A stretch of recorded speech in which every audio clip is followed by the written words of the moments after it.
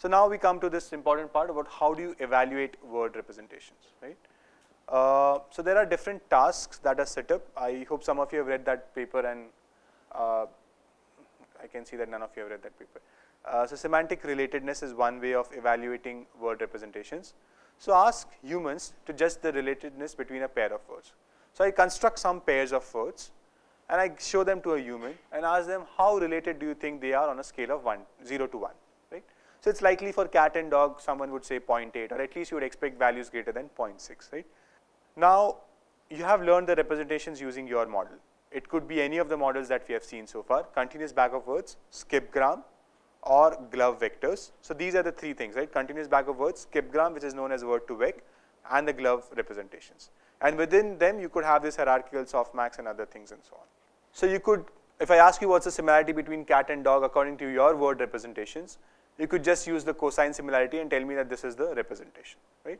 So now I'll have mini search words W1, W2, for which I have the human judgment and I have the model judgment, right? So I'll have W11, W21, then W21, no sorry, 1, 2, and so on. I'll have many such word pairs.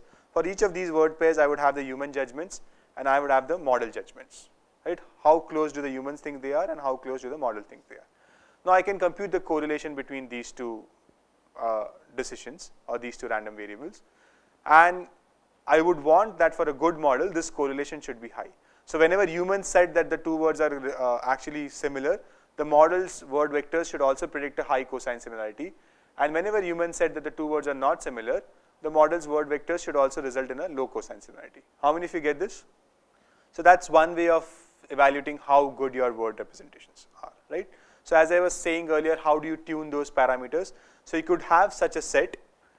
Once you have learned some word representations and you want to see whether parameter K1 was better than, or sorry, rather hyperparameter K1 was better than hyperparameter K2, you could just take those two word representations learned by these two different hyperparameter settings, evaluate them on this corpus, and whichever gives a higher correlation, you can keep that hyperparameter. How many of you get that?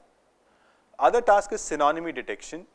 So from a resource known as WordNet or from other dictionaries, you could get all the synonyms of a word, okay? So then people create a corpus where you give a word and give 4 candidates or some k candidates, out of which one of these is the correct synonym, the others are just distraction words, right? Distracting words. Now what would you expect your word representations to do? You have word representations for all of these. What would you want? How would you pick up the synonym based on word representations? The one which has the highest cosine similarity. So again you will compute the cosine similarity, you will rank these and you will pick up the synonym, right? And now again I gave you 100 such instances. I gave you a word, 4 candidates, and I gave you 100 such different word comma candidate pairs. And you pick the synonym for every one, and say for 60 of them you got it right, then your accuracy is 60%. So that tells you how good your word representations are. Again, if you are given 2 different hyperparameter settings, one gives you 60% accurate, the other gives you 70% accurate, you will probably go with the one which gives you 70% accurate. Is that fine? How you can use this? Okay. The third is analogy task, where you find the nearest neighbor of this operation. What should it be? Granddaughter. So this is this analogy task, right? Brother is to sister as grandson is to something, right? So now the idea here is that if, I mean it's like pretty weird, right? So if I take brother minus sister, I get something.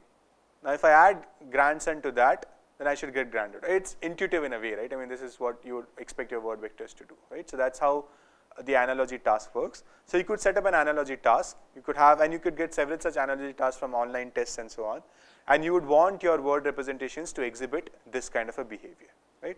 So again you have these 100 analogy tasks.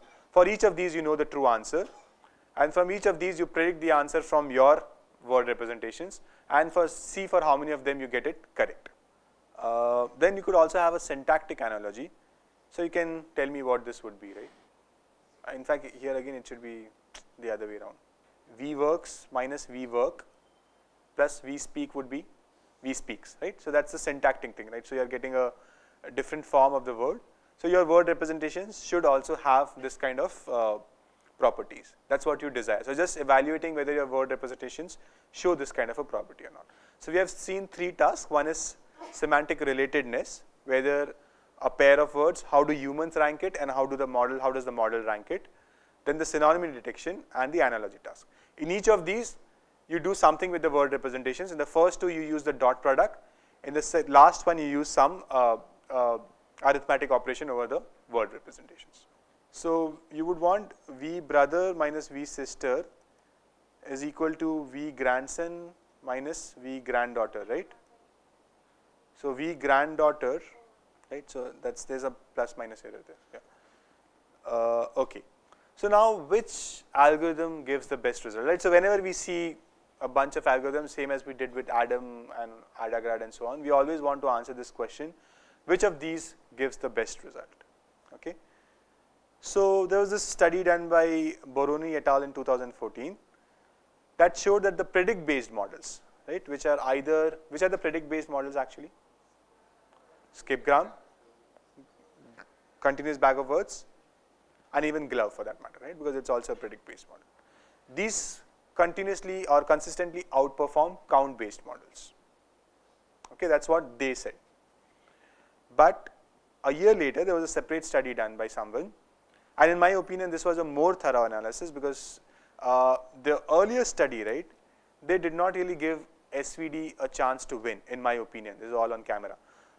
But the second set of guys, right, they gave SVD a chance to win. So I'll tell you one example of how they gave SVD a chance to win. So remember, in word2vec, you had this weird 3x4, which you are using to raise the probability, right? Now, what they did is, they said even in the co-occurrence matrix, actually these counts that you have, if here you are raising them by 3x4, in the case of word2vec and getting better results, why not do the same thing in the co-occurrence matrix also? At the end of the day, you are raising the count to 3x4, right? So whatever counts you have here, based on that you will compute PPMI or PMI or whatever, but first why not try to adjust these counts? So why not have a parameter k such that you can raise the counts to this parameter and then do all those computations? And that's fair, because the word2vec has a parameter, hyperparameter, so why not give a similar hyperparameter to SVD? Similarly, they did something to take care of the k negative samples which word2vec has. Why not give SVD also a similar chance, right? So when they did these kind of adjustments, they found that after these modifications, SVD does as well as or even better than word2vec models for the similarity tasks, but not for the analogy task. That the analogy task was the last task, right? Brother is to sister as grandson is to granddaughter, right? So in most cases, we care about similarity, and in very few cases, we care about analogy if you're doing NLP application. So that means in most cases, SVD would just be fine, right? So that's what I said at the beginning.